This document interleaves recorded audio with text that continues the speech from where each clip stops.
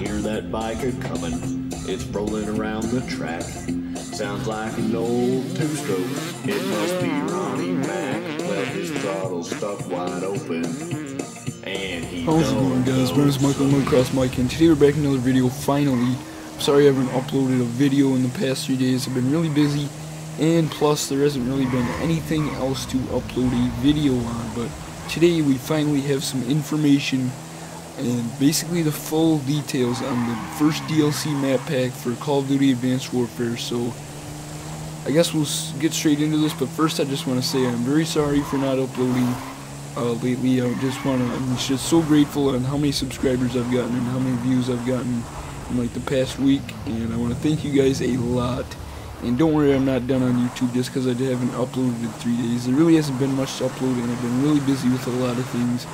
And it is sort of like Christmas break, so you're off from school and shit, and video games get boring after a while, you know. But anyways, that's about that. Again, sorry for no uploads, but we're gonna get straight into this. So basically, there've been a lot of things released. I guess people have been seeing like this, because usually there's like a poster at like GameStop that people will see, and then they'll tweet it out on Twitter, take a picture and tweet it, and it'll go viral basically. And then Sledgehammer Games, well, that basically happened, and then Sledgehammer Games came up and officially released an official picture on the first DLC that shows all the maps and everything. I'll more than likely have it on the screen here, and I am playing GTA because I'm sort of bored of Advanced Warfare.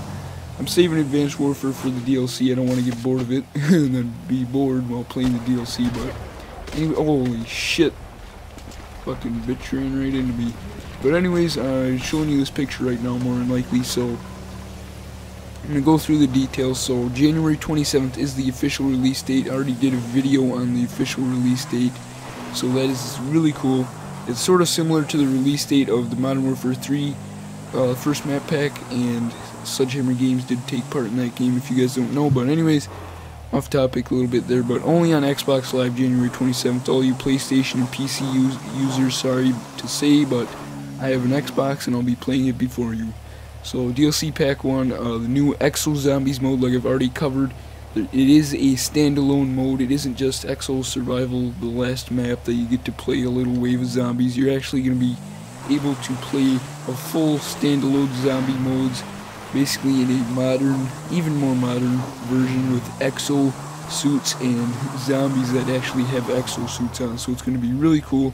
I'm going to be playing a lot of that. Hopefully it's just as good as Treyarch's and it's not like a freaking pathway story mode bullshit like Extinction. So the AE4 Widowmaker, or the regular AE4, was already released if you have the Season Pass. If you don't, I really suggest you buy the Season Pass. I'm sort of doing advertising for Sledgehammer here, but it is actually a deal because you basically get $10 off and you get all the cool things early. So it is $10 off because if you bought all the DLC separately, it would be more money. So anyways, getting into the map. So Sideshow basically looks like a really weird map. I'd like to say it's an amusement park, but I'm not entirely sure at this point. Either that or a ghost town. It just looks weird if you ask me. Core is some sort of like, I want to say a nuclear like reactor or nuclear core for something, but I'm not entirely sure with all that futuristic technology. But the next one, Drift, is basically like a backcountry town, and if you look closely you can see there's a Christmas tree in the background, so that's really cool. Having to do with the holidays and stuff. But Urban is basically like an urban setting in like a 2020, not 2025, like a 2050, year 2050 like city, so that looks really sweet. And of course, DLC is called Havoc, if you don't already know. So basically that is all that. I am playing GTA here, but I just want to let you guys know that New Year's Eve day and New Year's Day, there's actually going to be snow coming back to GTA, and I will be doing a video on that, so you can expect a video tomorrow or the day after, unless there's even better stuff than that, which there more than likely won't be unless somehow I get that DLC tomorrow, but I more than likely won't because it's not released until January. So anyways guys, hope you guys did go to enjoy this video. If you did, leave a like, and I just wrecked bad there. Surprised I'm not dead, but anyways guys, I'm gonna try to find my bike here. Make sure you comment if you want to suggest any content I should do I mean, there really isn't much to do around now. Isn't much new out. I mean, there's nothing much. That's about it. Nothing much. But anyways, make sure you guys do stay subscribed. I'm just wrecking horribly in GTA here. But stay subscribed. I want to thank all of you subscribers for subscribing. It really means a lot to me, and it encourages me to make a lot more content for you guys. And I hope you guys do enjoy the content. If you have any suggestions on things, make sure you do comment. That always helps, or just leave a nice comment. Either way, it's awesome.